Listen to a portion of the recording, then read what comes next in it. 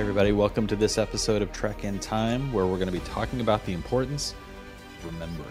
That's right, we're talking about Enterprise, Season 4, Episode 7, The Forge. Welcome to Trek in Time. As you should know by now, if you're a regular listener or viewer on YouTube, we're taking a look at all the episodes of Star Trek in chronological order, which means we've started with Enterprise, and we are now, believe it or not, 1/3 of the way through the final season.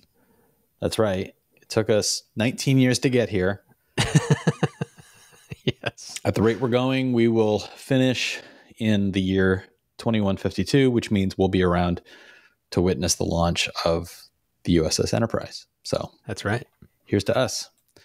Yay. We're taking a look at each episode in chronological order. We're also taking a look at the world at the time of the original broadcast, which means we are looking at the world as it was in 2004. And with me, I'm Sean Farrell. As some of you may know, I'm a writer. I write some sci-fi, I write some stuff for kids. And with me is my brother, Matt. Matt is the guru and inquisitor behind the YouTube channel Undecided with Matt Farrell, which takes a look at emerging tech and its impact on our lives. Matt, how are you doing today? I'm doing very well. How about you? I'm doing okay. I'm looking forward to the conversation around this episode, which I'm going to let the cat out of the bag right here at the top. We don't usually do too much of this with like how we feel right at the beginning, but I'm going to let the cat out of the bag. I really enjoyed this one. Mm-hmm. And I'm looking forward to the conversation. How about yourself?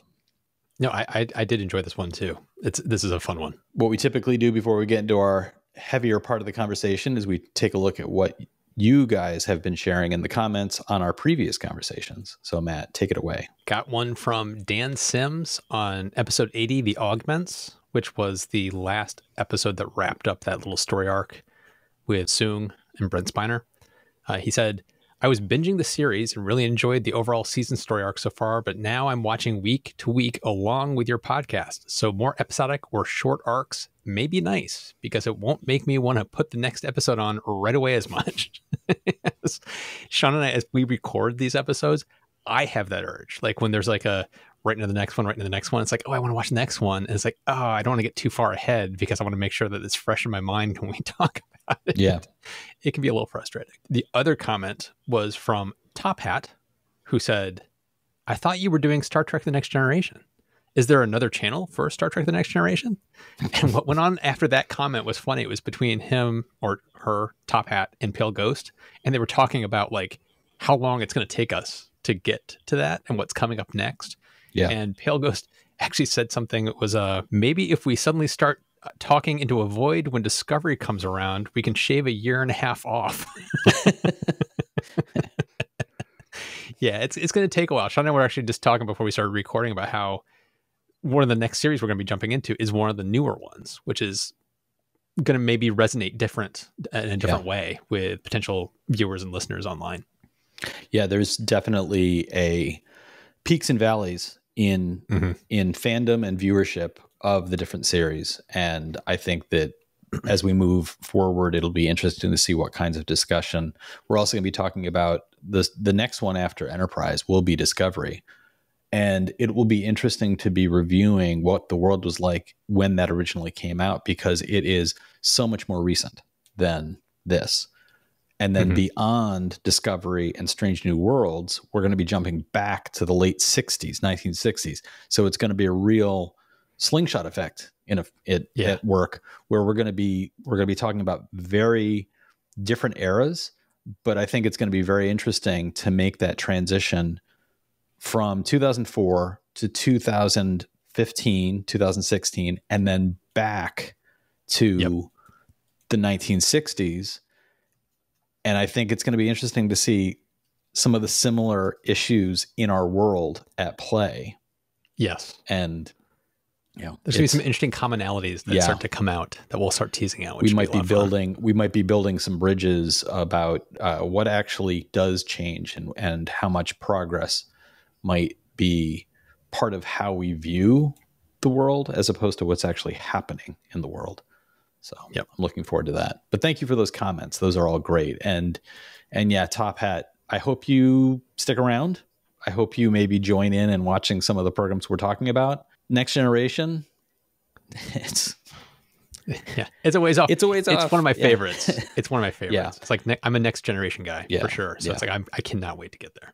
Yeah, and Top Hat and Matt, if it makes you feel any better, where I plant myself as far as like the most core part of my fandom, the original series will always be like number one, but right beneath that is Deep Space Nine. So I have to wait even further than you guys do because we got to get through years of Next Generation. Yeah. And just a little teaser for the listeners. Matt and I have already begun to debate, what do we do with the fact that Star Trek Next Generation and Deep Space Nine overlapped? At the same time. We might have to be jumping between episodes. So we might be going back and forth between episodes for those shows. So hold on. It's going to be a wild ride. Strap yourself in. Yeah. Same thing with Discovery. There's a big transition in Discovery that huge transition I think is going to make us turn it into a bookends series. So that's all for another day, because right now we're going to be focusing on the cause of that sound in the background. That, of course, is the read alert, which means it's time for Matt to struggle through the Wikipedia description, which I will say here in season 4, I think that there's a little more pizzazz put into the descriptions. They're a little more concise and they're a little better written. So Matt, take it away. All right. Set in the 22nd century, the series follows the adventures of the first Starfleet starship Enterprise, registration NX-01. In this episode, the crew investigates the bombing of the Earth Embassy on Vulcan. The evidence led them to suspect a group called the Cyrenites, and Captain Archer and Commander T'Pol seek to cross an unforgiving Vulcan desert known as the Ford to find them. Let me finish that sentence. Yeah, doing a dramatic reading is not going to help. Yeah. No, it's not going to help. Meanwhile, on the ship, the crew discovers that the evidence was planted by elements linked to Vulcan High Command. Dun, dun, dun. Dun, dun, dun. There we go. Season 4, Episode 7, directed by Michael Grossman, written by Judith Reeves Stevens and Garfield Reeves Stevens. A little fun fact about the two of them. Before writing this together, they had not written a Star Trek script for the series, but they were responsible for several novels set within the Star Trek universe. So they had been part of the creative teams that were responsible for Star Trek lore. So I think that was on full display here. The episode originally aired on November 19th, 2004, and guest appearances include Robert Foxworth as Minister Lavalis, Vaughn Armstrong in his last appearance as Admiral Forrest, Gary Graham as Ambassador Saval, Michael Riley Burke as Koss, Michael Nouri as Erev, also known as Siren, and Lark Spies as Stell. And I just want to give a quick tip of the hat to Admiral Forrest, Vaughn Armstrong, as we will talk about. This is his last appearance as this character in the series. And I just wanted to say really quickly, I think he did a terrific job with a character who had to be portrayed as now in a bureaucratic capacity, but understanding the urgency of in the field action and trying to balance all of that with a difficult scenario with Earth Starfleet issues in balance with the political environment forced upon them by the Vulcan presence. And I always thought that the scenes with him on screen worked really well. And I think he and Bakula had a good dynamic. So I just wanted to point out that his exit at this point in the series was notable for me. What was the world like at the time of the original broadcast? This, of course, was November 19th, 2004. It is post the U.S. presidential election in which President George W. Bush won re-election over John Kerry. And Matt, you'll remember that at the time of that election, there were days where you didn't even know who won the presidential election because you were too busy dancing. Oh, here we go. In your room. And you were, of course, dancing over and over to the song Over and Over. Over and Over. By Nelly, featuring Tim McGraw. And we will be revisiting Over and Over, Over and Over, as we talk for the next few weeks, because Over and Over was the number one song over and over until the end of the year. So get ready for more jokes about Matt dancing over and over. To over and over. To over and over. Over and over. This is like Buffalo, Buffalo, Buffalo. Buffalo, Buffalo, Buffalo, Buffalo, Buffalo. Yeah. At the box office, The Incredibles had the number one spot for the second week in a row. It added $50 million to the $70 million that it had in its first week. And it would eventually go on to earn $631 million at the box office. Little side note, in my research, I discovered that this was also the week that the SpongeBob movie made its premiere. It made less than The Incredibles, so it did not have the number one spot. But what stood out for me is in that moment, reading that, I thought, dear God, SpongeBob has now been in the popular culture for more than a quarter century. And it really kind of like, what? Because I recall when I was a kid watching the Bugs Bunny cartoons, watching Tom and Jerry, and when you recognize that a kid's entertainment has been around as long as it has been and is still being consumed by new generations of kids, there's something special about that. So in reading about SpongeBob's appearance, I was an adult when SpongeBob showed up, but I will admit I loved it. I thought it was great. So reading that this was the week that his movie made its first appearance, I thought that was worth noting as well. On television, what was Enterprise up against? Well, it was up against the Friday night lineup, as we've talked about previously. It was on Wednesday nights originally and then moved to Friday nights, which forced a different kind of storytelling on the show. It was up against shows like Hope and Faith and Complete Savages on ABC, Joan of Arcadia on CBS, which had 10 million viewers. Fox was showing Cops, Las Vegas Metro 04. Long title for a show that is effectively just police officers. Yeah.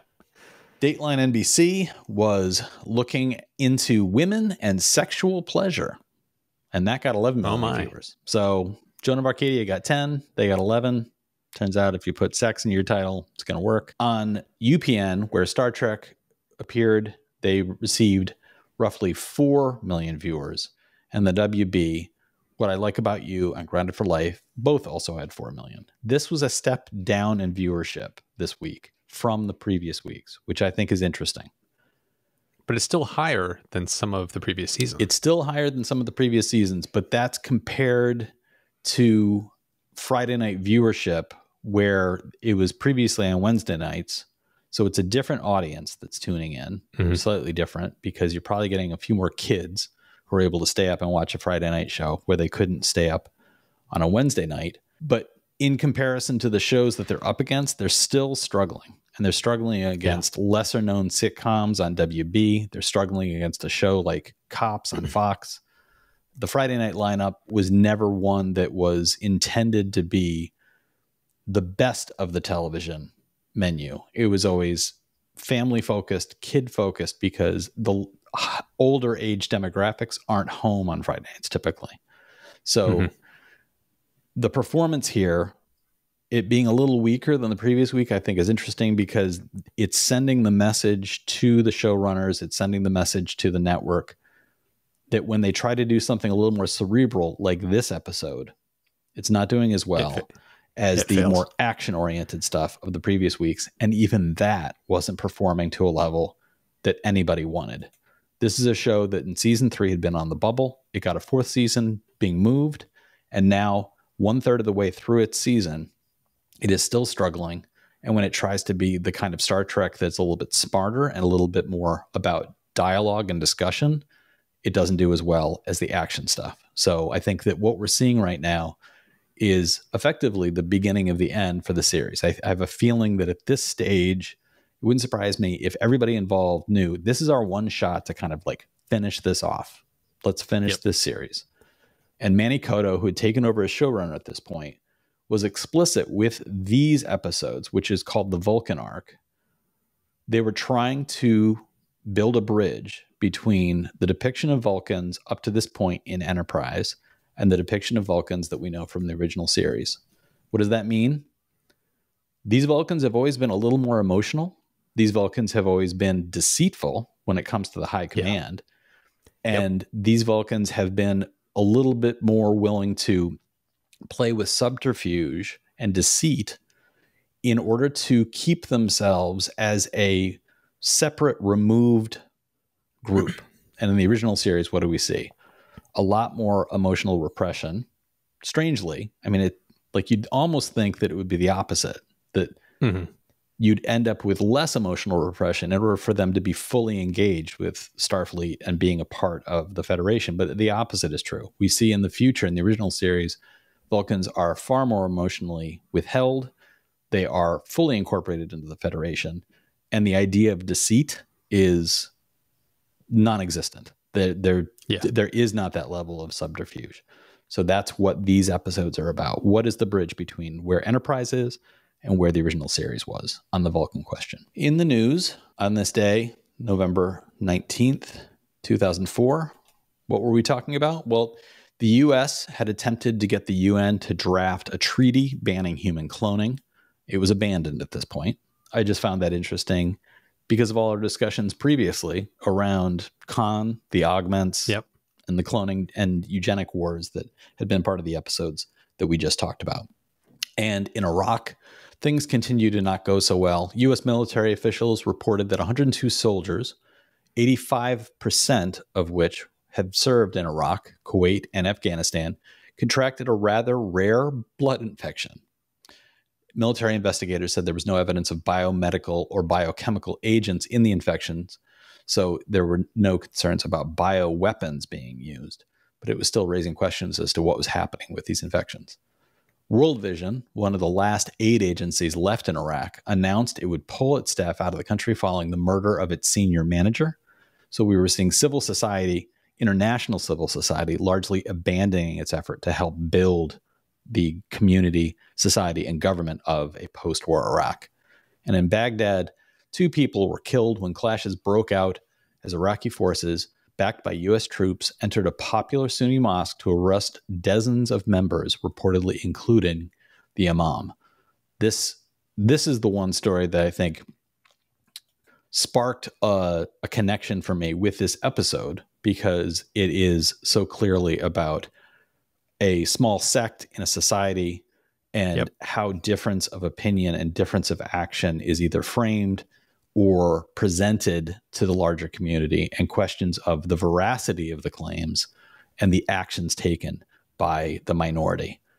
This episode in particular focuses on questions of terrorism, insurgencies, and effectively cults. Who is a terrorist? Yeah, who is a terrorist? Who is a cultist? Who is simply a different thinker? What do we do with difference? What do we do with the difference of opinion when it is so fundamentally deep that it actually questions the veracity and validity of government? So we're seeing a story that is depicting Vulcan as a unified society dealing with a heretofore not described insurgency of a group of people who up to this point have not taken any kind of terroristic action, but there is an attack on the Earth embassy on Vulcan. And the evidence at first seems to point to this lesser identified group, the Sirenites. So clearly a storyline pulled out of the context of the world at the time, where we were seeing this kind of response from governments. There were so many different instances of governments claiming terrorist organizations responsible for attacks, and then the pushback the other direction of even going so far as to claim things like 9/11 was an inside job. These kinds of debates were in the news constantly at this point. So, Matt, the setup of this episode, the beginning of this episode, revolves around the scene at the embassy. What did you think about the depiction of the build up to that moment of the attack on the embassy? This was, like, for me, like catnip. Like, this whole scene, I just ate up. I loved everything they were establishing, because it covered so much. It covered the setup for the discussion around who's a terrorist, what does that mean to be a terrorist in a society, and how that's all structured. But I was also enjoying I don't want to call it fan service, but like the building and the kind of like opening up that you're starting to see between the Vulcans and the humans, because the conversation between the Admiral and Saval. what's Saval? Yeah. Is his name? Was so like, oh, I love it. It's like, I love what they were setting up, because it's like the Admiral getting this realization and saying to him, wait, are Vulcans afraid of humans? Yeah. Because the discussion about how Vulcans went through the same upheaval in society that humans went through, and humans went through it like 100 years earlier, where it took Vulcans, he said, 1,500 years to get past that huge upheaval, and humans did it 100. And then the Admiral saying, wait, are you afraid of us? Yeah. Because humans are basically evolving as a society much faster than the Vulcans did. And the admiration that was coming across that conversation of how humans have a blend of Vulcan logic with Andorian fire, and like all the different, like there's elements of the different species that are all kind of wrapped up into humanity. And it kind of scares Vulcans, which is part of the reason why he's basically admitting why Vulcans keep trying to tamp down the human speed, is because it is a little frightening. And I thought that was such a wonderful display, because it shows that there's a real camaraderie building between Saval and the Admiral, that there's a respect that's building. And it's, of course, setting up what's going to come with the Federation in years to come. And for me, I was just like eating that up. But then it was also a really good like building block for what happens in the episode. So when the explosion happens and the Admiral basically saves Saval's life, it's like that's like the cherry on top for Saval, of like, he's going to do whatever he can to help the humans out here, because like the humans, he wouldn't be standing there if it wasn't for the Admiral, basically. So it's a very interesting setup for what came after. But my one nitpick, okay, the explosion happens in that room, and the Admiral tackles Saval to get him out of the way. And then we go to the special effects shot outside, and it looks like literally a quarter of the building explodes. I actually don't think the explosion takes place in the room where they are. I think that what happens is they reframe that attack later on, when we'll get to how they do it. But when they show the evidence, but it's not clear. I think that's my complaint. I think that it's taken deeper into the building. And I think that what happens in the lobby, the entryway, which is where they are, is splash damage that comes through that area. But I think that ultimately the explosion is depicted a little out of order. I think that the exterior shot showing the first huge explosion, the big explosion that takes out a quarter of the building, effectively would have taken place seconds before what happened in the lobby. But because of the way that the story has to be told, they show it in the order that they do. So I don't think that... But yeah, it's like you don't hear like a ripple of explosions of it getting closer to them. The way it's portrayed, it looks like the explosion happens in the room, and then it goes outside, and like half the building basically evaporates. And it's like, wait, huh? Yeah. So there's a little bit of a I think that what I'm basing my assumption on is that we see the person who's shown to be coming in and planting the bomb has already come through. So he's taken the bomb somewhere else, is my interpretation. And so it's like, or maybe there's more than one, because we find that there is an unexploded device. So there's more than one device. So maybe they've been brought in over a period of days leading up to this. But whatever the order of it all, I agree with you that the conversation is fantastic. And it's a discussion between the two of them, where I love that you're like this group of people, you're like this group of people, you're like this group of people. And then, God damn it, when we think you figured out, you act like us. And it's the whole thing of like, we see ourselves in you, which is making it all the more difficult to know what to do, because there are glimmers of like, you're utilizing a logic that makes so much sense, but you still got that stubbornness. You still got that Andorian streak. You still got that Klingon attitude. And I liked that it was, as you mentioned, it's fan servicey, but it's fan service that works. Because if they had been like, you're like the Google Flexes, like we would have been like, what? Like who? Yeah. Like, so the kind of references that they're using have to be used the way they're using them. So it's very smart. I really liked it. And it does show the kind of years of developing relationship between Forrest and Saval. And Saval at this point has even had this kind of moment with Archer. So it's the development of a character who started off with, you guys shouldn't fly. You shouldn't go anywhere. You need to stay on your planet and figure your stuff out. And now he's like, we're recognizing you to a large degree do have your stuff figured out. And that's what's so perplexing and scary to us, that we aren't sure how you're managing to do this. And what does it mean when you go deeper into space? Mm-hmm. And I love that Forrest's response is, we want to be your partners. Like, yep. Because he's effectively, Saval is hinting at, like, what if humans decide that it's conquest? What if it's the fact that humans decide, okay, we just need to start taking over terrain? And Forrest's response is, we're talking about being partners. And of course, as the fan, you're sitting there like the Federation, like equality within representation in the Federation. We know what's coming. So we're sitting there like, yeah, Forrest has got it. Saval's fear is potentially, and like, if you try and take Saval's perspective, you can understand where he's coming from. Mm-hmm. So I think that's good writing, is that he's not saying you guys have been, and then making claims that are unfounded. He's simply saying, like, we are perplexed and we're worried as a result of that. So we have the attack, and then begins the investigation. And here again is where Saval's role, I think, is beautifully used. Mm-hmm. He sends the message to Archer, question everything. Don't let the high command make claims without double checking it yourself. He's already got, for whatever reason, something is hitting him the wrong way. He's like, this doesn't make sense for it to have been the Sirenites alone. And the high command presents evidence, which once it's looked at a little deeper, is determined to have been falsified. That includes DNA of T'Pau, which is a name that all of us who grew up in the 80s will recall was a great band.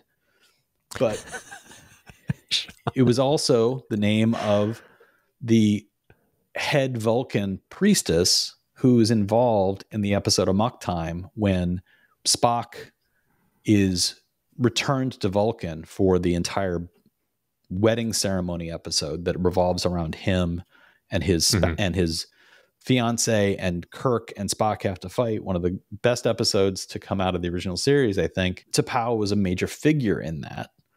And here, her name being dropped and the potential of seeing T'Pau for the first time within Enterprise is very interesting, because it's depicting her as a member of a group known as the Sirenites, who are following the teachings of the first Klingon to wander. What? Vulcan. The first Vulcan to wander into. If it was a Klingon, that would be There's a wild, different story. Wild episode. We find out that the origin of Vulcan logic is all because of a Klingon. Kapla. So it's the teachings of Surak, which come out of his having wandered into the desert in the section known as the Forge, and Siren as a follower of Surak more recently. This is now Surak's wandering into the desert is depicted as 1,500 years ago. Vulcan was tearing itself apart, and this one guy went into the desert and he came back out with these teachings that helped us figure out what to do. And he remains the cornerstone of Vulcan philosophy and thinking, and ultimately lifestyle, because of his teachings. And there is a lot of empty spaces because his original writings have been lost. His original teachings have been interpreted in different ways. And so we have a form of Surak's teachings which are on display on the large scale, which this group of Sirenites claim they've been manipulated. They've been twisted in certain ways, and they aren't actually accurate. And the Sirenites claim that the original teachings of Surak have been discovered. And it eventually, as we'll find in the episode, isn't even fully about the writings of Surak. It's about his katra itself. This is where we're seeing now a depiction of Vulcan philosophy and the meta Vulcan storytelling of all of Star Trek has been pulled on in beautiful ways to really bring it all together into these moments. I think that some of the exterior shots where some CGI is used to create statuary, where you see Siren and his first journey it's shown as 50 years ago. He is wandering through the desert and finds what looks like a small, it simply looks like a small cave with some statuary. And he's polishing these things off and seeing what they say. And he seems to find something that is the thing. It's a kind of Raiders of the Lost Ark moment of like the swell of the music and the importance of the discovery. All of the depiction of this is beautiful especially for a TV series, but it's very closely rendered in comparison to some of the things we've seen in the other series. I mentioned Amok Time before. Amok Time, original series Star Trek set building, set design is very different from what is being done in Enterprise. Yep. But it hits the right notes. The color of the sky, the color of the sand, the terrain, the descriptions of the harsh atmosphere, the difficulty to sustain yourself when the temperatures are as high as they are, the concern that T'Pol has for Archer, who will not be able to sustain them as well. All of that is beautifully rendered. I'm thinking about scenes from some of the movies where you see Spock in the original motion picture. He's shown as being on a pilgrimage through the Forge. This is where he is going. He is doing this attempt to cleanse himself of the last of his human side, the emotional side. He is pursuing that in this place. So this is the mecca of Vulcan thought. And because of the harsh terrain, and I like the fact that they depict it as this is where he went to kind of get away from all the distraction of Vulcan tearing itself apart. Inhospitable place. But it makes sense if you think about it logically, because it was at a time when this kind of pursuit might have been dangerous for Surak. So for Surak to go to a place where people wouldn't be able to find him makes sense. And then that underscores for the followers of Siren why they're safe also going to the same place. This is a place that you don't go there if you don't want to get away from it all. So they're there. And there's a lot of beautiful references that pull from all these other Vulcan stories throughout all of Star Trek that I really, really liked. Yeah. I'm glad you called out that some of the writers had worked in the novels, because that's one of the things I really respected of this episode. This could have easily fallen down into fan service territory, all of this, but they didn't. It was, they went to like, here's the thing that would have been fan service. They went to layer down, found the root of what the society would have been like, and they teased it back through its history. So it's like it felt very authentic for the story and the environment and the world building they were doing. And I wanted to call out the special effects in this episode. I thought were excellent. Yeah. I mean, some of them are dated, so you have to keep in mind that this was early 2000s.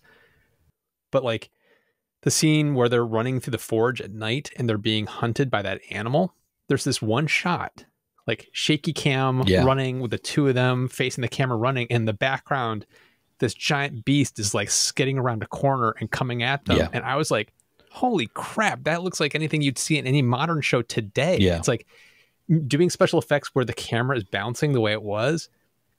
Really hard to pull off what they pulled off, and they did it. Yeah. And I was just like, wow, man, that was like out of a movie, and this was made in the early 2000s on probably a shoestring budget. Yeah. And so I was just like, for a show that's on the bubble, as the budget continues to get smaller as a result of being on the bubble, they do a lot of stuff here. And I think that it's part of perhaps why episodes like The Augments didn't have quite as much in the way of costume design. That, you know, we kept complaining that like, it looks like they're doing things that don't make a lot of sense. Like maybe they were saving some dollars so they could invest it in this.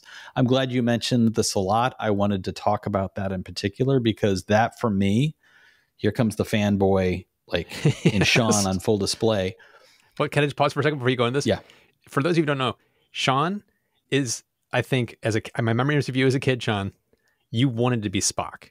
I taught myself to be able to raise one eyebrow simply because Spock could do it. And Spock was, for me, the character who was to be emulated. I loved Kirk. You know, Kirk was great. Like, there he goes. He's he's ripping off that shirt and he's getting into that fist fight again. That's fantastic. And he's got that swagger, which I always liked. But I liked Spock for the quiet demeanor, the standing in the background, and being ready when somebody calls on you to do what needs to be done. But not looking for all that attention. That was my bag. So for me, the fan service around like really talking about Vulcans as an atmosphere, as an environment, I wanted to read from Wikipedia like the description of the animal that Matt just mentioned, which is a Salat, and why this hit the note for me as I'm watching the episode. I remember it from the first viewing in 2004. I remembered it in just memory when I think about Star Trek and when I think about Spock's home and I think about Spock's story. For me, this is a huge moment for Enterprise to have brought something that was always debated about whether it was canon, bringing it fully into the canon, and that is the Salat. The CGI Salat was based on one which had previously appeared in the Star Trek animated series episode Yesteryear. Visual effects producer Dan Curry said that the team looked at the animated series and it just looked nice and pleasant. So I did a couple of sketches to do a reinterpretation of it to make it look scary, but not too radical a departure from the original. Eden FX modeled the CGI under supervision of staff visual art supervisor Art Corden. Additional care was taken to create the fur so that close-ups could be used if required. The only physical portion of the Salat to be created was a single paw. Yesteryear, from the animated series, was set in the Vulcan city Shakar, which appears in The Forge, and is also the first mention of the area on Vulcan called The Forge. A further reference was made to Vulcan's Forge in the Deep Space Nine episode Change of Heart. The original series, the spin-off Saturday morning cartoon, the animated series, had this episode Yesteryear in which you get a time travel story in which Spock travels back in time to become the family member that he remembers from his childhood who helped him at a particularly difficult time in his life. The Salat is introduced in that episode as a family pet. It looks like, effectively, a gigantic tiger that is living in the home. And Spock, as a child, loves this creature, takes care of it, and in the animated episode, the creature dies as a result of defending young Spock from another animal. So for them to have gone and introduced that animal in this episode is effectively taking something that had been debated. Is this considered canon? Is the animated series actually storylines of Kirk and his original crew? And this episode, in one simple swoop of putting this big animal in the background as the threat, they did it. Does it. It takes all of that and makes it part of the canon, which I loved. I loved the CGI here. I loved the use of the animal. And really, again and again, this is not a hospitable place to be. Vulcan is not an easy planet to survive on. And it really kind of hammers again and again and again the resilience of the Vulcan people. We've only seen Vulcans in Enterprise who seem to be nefarious when it comes to the Vulcan government. We see nefarious action, and we see it on display here in the form of them giving falsified evidence to Earth in order to depict that the attack was coming from the Sirenites. So we have Archer and T'Pol go into the wilderness. They come across this animal. It chases them up a hill. T'Pol very casually says, it might hunt us for days, at which point Archer is left to wonder, what do we do now? And in the distance, another Vulcan makes a falsified roar, sort of a la Obi-Wan Kenobi showing up to save Luke from the Sand People, scares off the Salat, and they come down. And this Vulcan originally claims that he is somebody else. He uses a name which means desert wind, a Rev, and then he eventually is revealed to be Siren. He is the Siren of the Sirenites. And his depiction of a Vulcan, Matt, did you notice what I noticed about his depiction of a Vulcan? Namely, he felt more like a Vulcan than most of the Vulcans we see earlier in Enterprise. This is a Vulcan depiction that to me was like, this could be Sarek. This could be Spock's father. Right. I definitely got that feeling, and it felt very deliberate that he was very familiar as a Vulcan, like a Spock-like character that showed up, because it came across that he wasn't denying his emotions, but he was still remaining very calm and logical about everything. But you could tell that there was stuff bubbling under the surface, and he wasn't trying to hide it or repress it. It just felt like it was there. And I love the dialogue between him and the captain, how he was probing the captain of like, you know, why don't you recite you know, the meaning of this? And the captain's like, oh yeah, we haven't gotten to that. Yeah. Like it was like, and him picking up on like, you're a complete liar. Yeah. And we don't lie. You know, I follow the teachings and we don't lie. Yeah. I love that aspect of it. It's like, okay, here's the true Vulcan, especially when he was saying, I'm not going to lie to you. Yeah. It's like, that's not going to happen. And it's something that we've seen again and again over the course of this series. So it was a really nice kind of, you can see that they were clearly setting up that the Sirenites are not terrorists, that they are the true Vulcans, and that it's something else has been going on in the government and society at large that has perverted what we as fans know of Vulcan. Yeah. So they were being very, I don't want to say, it was definitely not ham-fisted at all, but it was pretty obvious what they were setting up. There was no subtlety to it. It was just coming right out and basically saying it almost immediately. Yeah. But it needed to be done. And because I agree. It's not ham-fisted. And it's also, speaking of the era that the show was being made in at the time, there were constant refrains about what does it mean to be a terrorist? What is a terrorist? And those people who would say, well, a terrorist is a Muslim. And the constant messaging coming out of more open-minded circles was, you can't take a group of people who are relying on distorted versions of religious teachings and throw an entire group of people under the bus as a result of that, because ultimately every religious teaching that exists has been used and manipulated and distorted at different times. And that includes every major religion. Every major religion has done things that are terrible under the name of their religion as the result of distortions of teachings. So that is being now fictionalized using the Vulcans, but it was on full display as questions about who to trust in Iraq, in Afghanistan, where do these sources of disruption come from? And even questions in the US pre 9/11, we had attacks from the Oklahoma City bombing. There are members of organizations in this country who carry out bad acts, and they do it in the name of major religions that are not Islam. They have all sorts of different groups behind them that, even in the name of what would be considered from a US perspective a mainstream religion, a distorted teaching is a distorted teaching. And that's kind of where this has all been steeped. It feels like it's very of the moment, and saying we can't let the structure that is scared of original sources dictate how those original sources are interpreted. Yep. So we're seeing that on display in the pursuit of Archer on Vulcan with T'Pol, looking for the Sirenites to see what the relationship, if any, between the attack and the Sirenites is. At this point, Archer is already fully aware of the fact that evidence has been doctored. So he's going there in pursuit of what is the cause of the distrust more than what is the causal link between the Sirenites and the attack.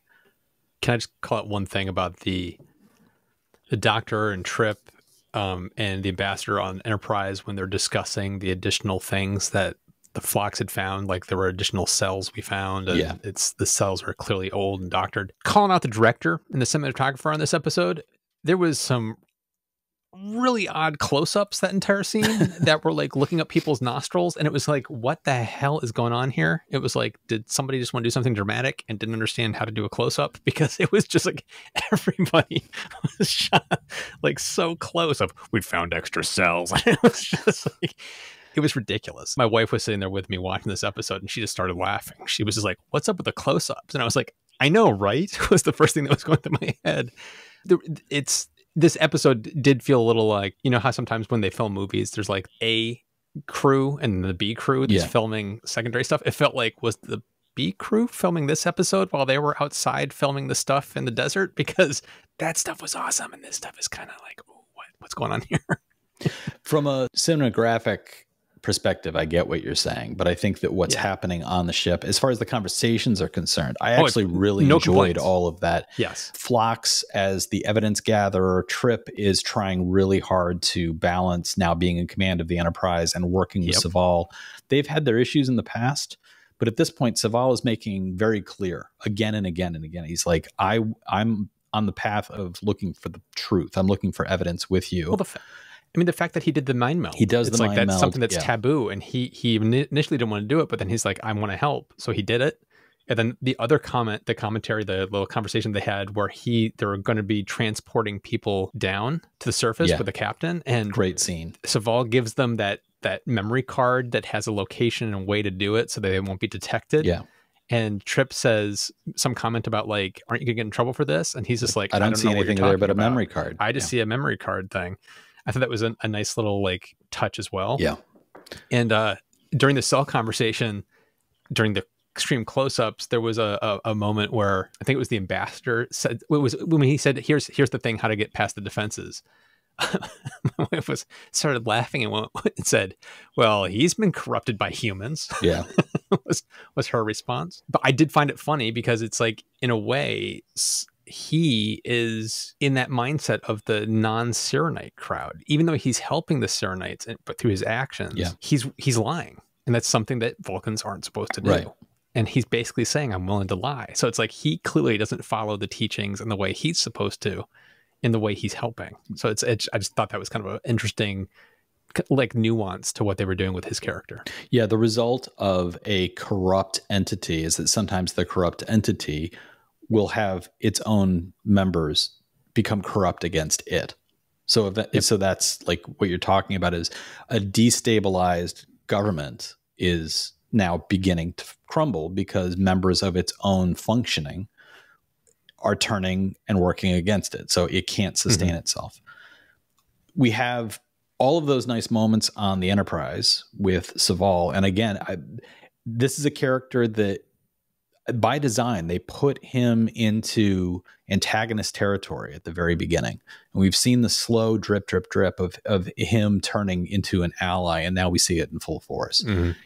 He's benefited by some very good makeup, showing a large green scar and scab wound on his face as he has been injured in the attack.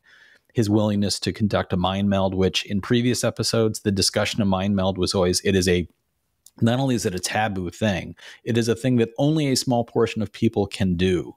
And on the planet, Siren reveals mind melds are a Vulcan's birthright. We can all do it. He's like laying out, like, this is not a thing that is intended to be taboo. And here, I think for me, it is the unspoken in the episode or at this point in the discussion. I think there's a question of like, what would the taboo around that be?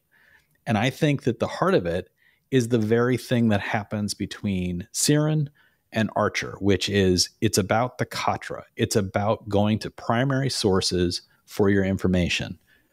If Vulcan society had evolved along the lines of mind melds are part of our birthright, and they are part of the way that we are ensured that we are standing on the bedrock of the teachings of the wisest, you get there through mind melds. So you end up with a society, if mind melding is considered part of life and part of teaching, then the original teachings, the original writings of Surak are not needed because mind melding would get you there. By controlling mind melding and making it a taboo and making the argument that it is something that only a few strange, aberrant individuals can do, you're maintaining control of the written text, which is what the Vulcan High Command is trying to do. Well, with mind melds, there's no lying. Right. It's like it's a two-way street. It's not like you reading somebody else's mind. They can read your mind at the same time. You know, our minds become one. So you're bearing your soul to somebody else, and they know who you are, you know who they are. And of course, a repressive regime would want to stop that because you know that they're lying to you. So there are two things left that I want to discuss very quickly. One is T'Pol's mother. We've seen her previously as Joanna Cassidy portrayed her in the episode around the betrothal. She, through T'Pol's husband, sends her an Idic necklace, which is infinite diversity in infinite combination. And he presents it to T'Pol as, your mother said this was an old family heirloom. And T'Pol takes it and very graciously says, and then later is just like, I'd never seen this before in my life. I loved the subterfuge and the inclusion of her mother in the Serenite movement. I loved the use of the husband as the basically ignorant go-between. I love the use of the special effects around the necklace, showing a map of this is the location where we are. And the other thing I wanted to talk about was the final moments between Siren and Archer. They're hiding in the cave from a storm. Very nicely depicted. I liked the fleeing from the storm. I like the idea that the storm is like, it's so electrically charged. It's not even about, it's the wind, it's the sand. It's literally like this storm just shoots out electric charges as lightning that is so lethal that one hit is enough. They're hiding in this cave. And when Siren is struck and knows he is dying, he pulls the old Spock out of the radioactive chamber maneuver. Remember. And plants a hand on Archer and says something which Archer does not understand.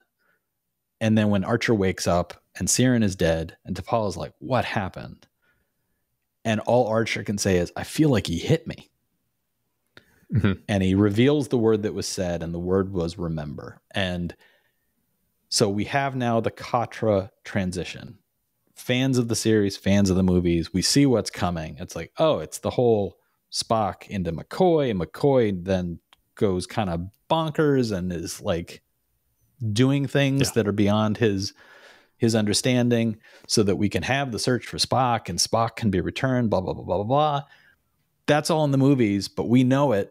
So here we are, and we know what's going to happen to Archer. And how did you feel about the ways that they depicted the beginning of Archer's manifestations of Siren? Oh, it was, I liked it. This is just me being a little overly critical. I thought it was a little on the nose, because it's like, Chekhov's gun. If you show something, it has to have a purpose later.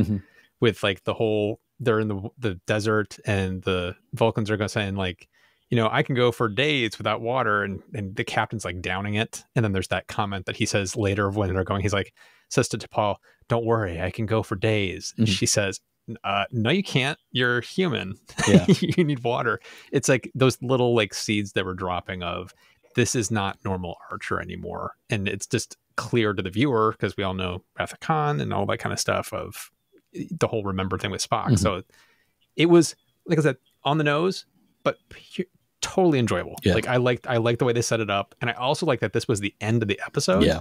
Because we know what this means. As a viewer, as a Star Trek fan, you know exactly what this means. And there's, of course, oh crap about what's about to unfold just from that. Yeah. So I think it did a good job of hooking us to want to find the next episode and see what happens. Yeah, I think that I agree with you. It is on the nose, but it's thoroughly enjoyable. And I actually really liked no, I'm okay. I won't need that for weeks. And her, like, you're an idiot. You're a human. What are you talking about? And then him walking through a stone wall and knowing, like, I know where I am and I can get back to these people. And his warning to her of, like, don't fight back. Like, we're going to be okay if you just do what I tell you. His operating on instinct, I think, is nicely done. And it's a speeding up of what we saw previously in the movies, where the movies depicted as you have Spock's death and then you have weeks going by before McCoy begins to exhibit strange behavior that sounds like he's making speeches to Kirk saying, like, why have you abandoned me? And it's that questioning of, like, how long does it take? Well, in this, it takes literally no time at all. And I'm fine with that. Like, this story has to move forward the way it does. So I really enjoyed all of that. I thought it was really, really nicely done. So next time we're going to be talking about part 2 of the Vulcan arc, which is The Awakening. Here we are now in the second of a multi-part little mini story arc. And I have to say, I'm really kind of enjoying having a season broken up in this way. If they're not going to do the overall story arc of, like, we got to go stop the Xindi, and they're not going to do serialized, like, episodic, like, different monster each week, this is a really nice middle ground. And I think they've done a really good job with it. We weren't so crazy about the whole Khan type eugenics storyline of the previous story arc, but I think as a whole, it demonstrated a smart approach to the storytelling. And now we're seeing it beginning here with another multi-story arc. One nuance to that for me was the previous story arc didn't have a relevant impact on this show. You know what I mean? Yeah. It doesn't have a impact on what's going to happen for the rest of the season. This story arc is. It's like it is another little brick in the wall that's being built that's going to happen by the finale. So it's like, even though it's not an overarching storyline, it's still adding an element that's going to pay it forward later. Yeah, I agree. So before we sign off, Matt, is there anything you'd like to remind our listeners about? Just to stay tuned to Undecided. There's some good videos coming up on everything from the new laser fusion breakthrough that just happened to updates on building a factory-built, energy-efficient, net zero energy home, which is what I'm doing. I've got a lot of interesting videos coming up. As for me, I just want to point out, as usual, you can go to my website, look for my books there. It's seanfarrell.com. You can also go to your local bookstore or your public library and find my books that way. And I just wanted to call out that I have a new book which is coming out, which is The Sinister Secret of Singe. And The Sinister Secrets of Singe is the first book of at this point, 2-book series. But it's for middle grade readers, and I hope people might be interested in checking that out. It's available for pre-order now. It's coming out in June. But if you put in an order now, it definitely helps with helping the book get a bigger splash. So I would thank anybody with any kind of interest in my writing for going and looking for that. If you'd like to support this show, please consider reviewing us on Apple, Google, Spotify, wherever it was you found this. Go back there, leave a review. You can always share us with your friends. That's always a great way to help us. And you can become a subscriber. And don't forget, if you want to become a direct supporter, you can go to trekintime.show, click on the Become a Supporter button. It allows you to throw some coins at our heads. We appreciate it. And when you do that, it makes you an ensign, which means you will start getting our spinoff show, Out of Time, in which we talk about things that don't fit within the confines of this show. So we talk about Star Trek, but we don't worry about being in the right order. So we'll talk about new series. We'll talk about new episodes. We'll also talk about things like Star Trek, Lord of the Rings, whatever passes our fancy. We've recently talked about the show Willow, which was a big conversation that we enjoyed. And when you subscribe, you will automatically start getting Out of Time in your feed. All of that really does help support the show. Thank you so much, everybody, for listening or watching, and we'll talk to you next time.